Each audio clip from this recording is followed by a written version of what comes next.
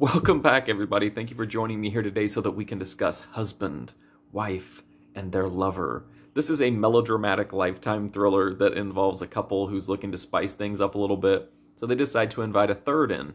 And the wife is really close with her personal trainer, and she's really kind of a free spirit, and seems like it'd be a perfect person to bring in. So that's what they do. They have the menage a trois, everything goes really well, but then, of course, after there are some weird feelings, and the personal trainer starts to go completely off the deep end. She becomes hyper obsessive and stalking them and blackmailing them, and everything just kind of completely spirals out of control from there.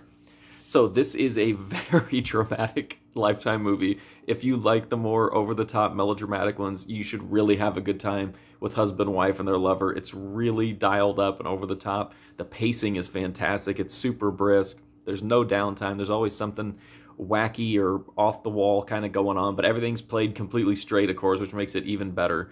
The villain work in this is fantastic, and a lot of these Lifetime movies, that's what they hinge on, is having a really good villain.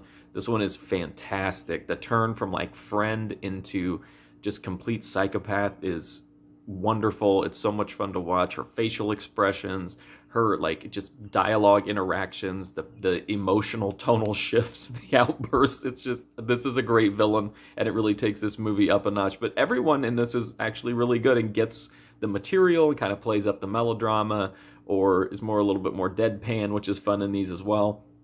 I had a great time with this movie. I thought it was so much fun.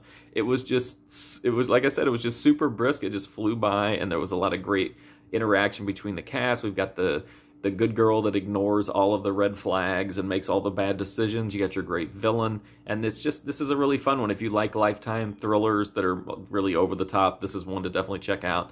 Husband, wife, and their lover. If you want to read more Lifetime reviews, you go to my website, markfusion.com, where there are tons of them, as well as thousands and thousands of other movie reviews. Or you can go right here on YouTube to my movie review playlist, where there are quite a few in there as well. But thank you for watching this one. I do appreciate it, and hopefully I'll see you soon.